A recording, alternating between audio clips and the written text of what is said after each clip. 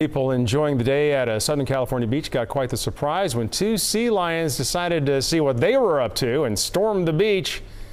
And look at them run. There they go. And here's video of the sea lions charging towards people. This is at San Diego's La Jolla Cove. The sea lions parted the crowd basically as they made their way to the water and then eventually jumped into the surf. The woman who took this video says that the sea lions had been sleeping and then somebody got too close.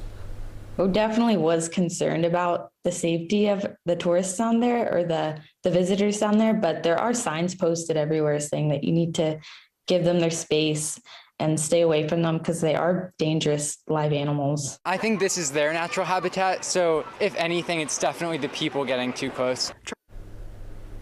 Well, no one was hurt. Experts say that people should be cautious of sea lions and keep their distance and never interrupt their behavior.